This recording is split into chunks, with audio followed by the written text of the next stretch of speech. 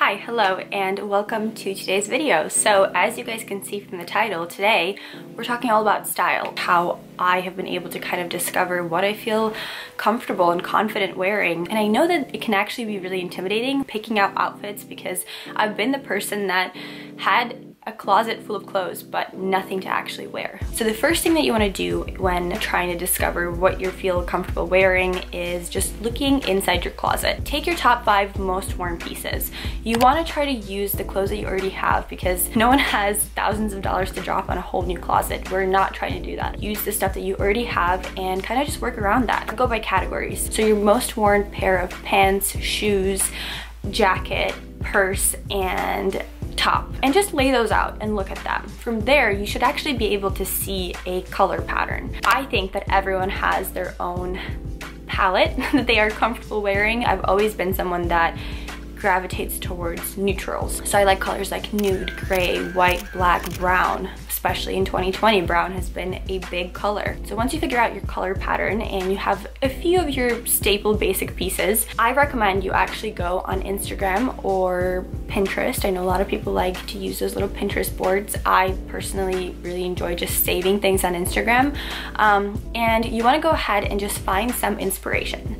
That is what I did over the last year and a half, I would say. I would look at the way other people style their clothes. I don't think that there's anything wrong with that. It was outfits that I liked, then I would just press the little save button on Instagram and try to see if I could get close to a similar outfit from the clothes that I already have in my closet. I'm gonna go ahead and show you guys a few of my personal staple pieces. Since it's winter, I'm going to show you my absolute favorite sweater that I've been wearing nonstop. This cozy, comfy sweater is from Boohoo, and I am partnering with them on this video today. So I will have all the items that I talk about linked in the description bar, including this sweater. And if you're looking to get some staples, then I definitely recommend Boohoo. I think that they have a very big selection. It can fit pretty much anyone's style. This sweater is pretty long, as you guys can see, and since I live in LA, I get away with this, which is really nice, but I really like to wear my sweaters and all my tops pretty much cropped. I just think that it's a really cute look, especially when you have a high-waisted pair of jeans. So what I'll do typically is I'll wear a bralette underneath. You could even do a sportswear if you want to be comfortable, and then I tuck it on the inside. And you totally don't have to do this if you don't feel comfortable or if it's just too damn cold. That's the best part about tucking your sweaters or even your shirts. You don't have to cut them. So you have a lot of ways that you can wear this. A sweater like this is really nice. It's versatile in many ways because you can also wear it with a pair of tights and a skirt, or just a pair of leggings and boots. I made this rule for myself and I highly recommend you guys do the same. If I want to buy something, I try to imagine at least 3 totally different ways that I could wear it. And if I can do that, then I buy it. If I can't, if it's something that I'm like, okay, I could only wear it with one outfit, then usually I walk away from it just because it's not worth it. My next staple item is a jacket. Now this is going to vary depending on where you live. Personal favorite and go-to during this winter time has been this faux leather jacket. You guys, I am so in love with it. It's the most perfect reddish burgundy color because I have a lot of neutral pieces. It goes well with pretty much everything. I got it at a local boutique called Skylark here in Venice, California, but I'm gonna try and link a few similar pieces online that I've been able to find. Since it's winter, we're gonna stick to winter fashion, but maybe I'll do another one in like the springtime or the summertime, depends if you guys enjoy this video. But my number one staple pair of boots are Doc Martens. This is an investment pair of boots, definitely. And you can totally find something similar that might not be as expensive, but I got them 2 winters ago and I swear to you guys, I wear these at least 4 times a week during the winter time. So I definitely think that they're worth it. They are comfortable, they're durable. Like I said, I like to wear neutrals. I think that they're very easy to pair with other neutrals. I recommend having a staple pair of jeans. My absolute favorite ones are the most simple pair. They don't have any rips on them. There's no crazy colors or designs or anything like that. It's just a very basic pair of denim. These are the ribcage straight jeans from Levi's. Definitely an investment, but these jeans fit so great.